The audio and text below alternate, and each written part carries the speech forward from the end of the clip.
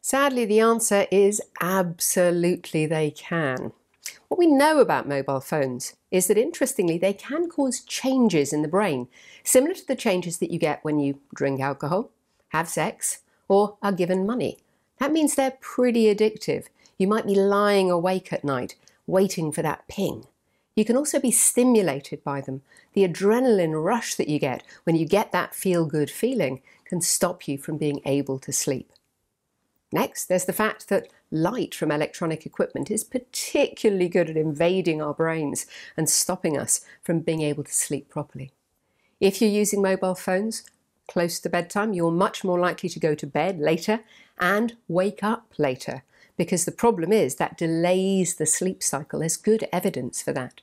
Finally, bedrooms are not for playing games, answering your emails, or even online streaming. Bedrooms are for sleeping.